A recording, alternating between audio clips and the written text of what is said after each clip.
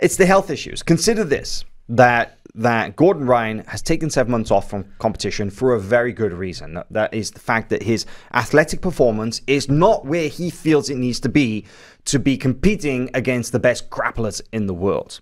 Philip Rowe is about as athletic and in shape as you can get, and he is flying right now. Well, he's a pro MMA fighter. He fights in the UFC with the recent fight of the night, right? Or exactly. And, so performance of the night, yeah. Performance of the night, yeah, exactly. So Philip Rowe is going to be coming in 100% shape, whereas Gordon, what, 50%? 60%? Maybe not even that. You know, it depends on how bad his stomach is, right? But yeah, we'll see. I mean, there are question marks, and I think there's a lot of curiosities, let's say. Oh yeah, that are very different than your normal match, than like a title fight. We're gonna see what kind of state Gordon's in. We're gonna see what he's currently toying with in the workshop. Like, you know, what kind of techniques is he working on? Where is he focusing his time? And also the results of his treatment plan, his ongoing treatment plan as well, which we have actually had a little bit of insight into, because since Gordon relocated from Puerto Rico to Austin, Texas, we've been able to catch up with him a few times and follow him around. We have a series of vlogs on our website following Gordon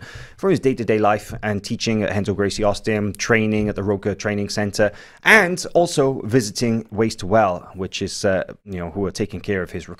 Let's play this clip of Gordon here and hear from the man himself.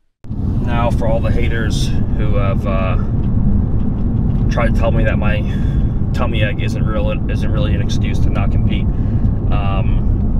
I have actual doctors. I've posted actual test results, but nobody wants to look at those, or they just say, "Oh, the steroids messed you up." No, the antibiotics messed me up. But the good news is I should have it under control sooner than later, between the Ways to Well and this doctor in California who's treating me.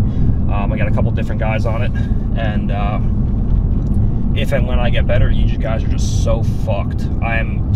Somehow I've managed to maintain the some size, so I'm like about to be bigger than I've ever been, and my stomach's not even healthy yet, so hopefully I'm like a 275-pound Gordon when my stomach actually gets better, and I just traumatize everyone for the rest of your lives.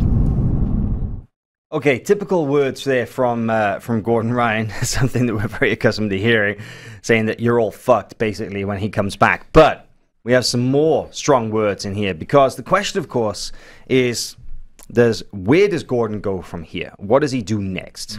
And if his recovery is going to plan, and if he is able to legitimately compete against actual world-class opponents following this exhibition match, it absolutely makes sense for a match with Tim Spriggs at some point. Who's #1 heavyweight champion. Well, speaking of Tim Spriggs, Mr. Spriggs is in the comments of the YouTube channel right now. What's Tim got to say? Tim's got a lot to say.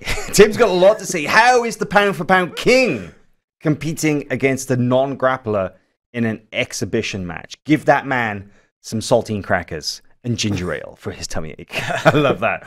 Says that he should win an Oscar with all his pretending, and that he doesn't want any smoke with Spriggs. Wow. I want to see that think match. About that? I love it. Yeah. I mean, it is, of course, the natural progression, too. Gordon being a champion at WNO multiple times over, and Tim winning the most recent championship. You got to do it. You got to run it. Listen, I'll be honest, that if Gordon wants to keep that #1 ranking spot, then he has to compete against fellow grapplers. And the fact is that this year, he's had a couple of grappling matches against opponents who were willing to step up, but there weren't many of them. But these were grapplers who weren't even ranked in his weight class. Well, now we have a heavyweight champion. If you want to retain that #1 pound-for-pound spot, surely you got to take on the biggest, baddest man out there, and that should be the heavyweight title holder, right? That should be Tim Spriggs.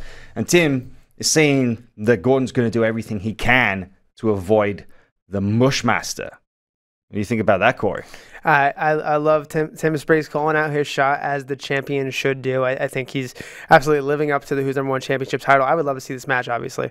We got to ask Gordon. We'll have to ask him this week. Gordon, what do you think about that? We will see him very soon indeed. We'll see him tomorrow, and we'll be able to ask him his thoughts on a potential match with Mr. Spriggs. I think the fans would love to see that. Let's get it going. I would love to. I would love to. Thanks for jumping in that in the YouTube comments there, Mr. Spriggs. We'd love to see it.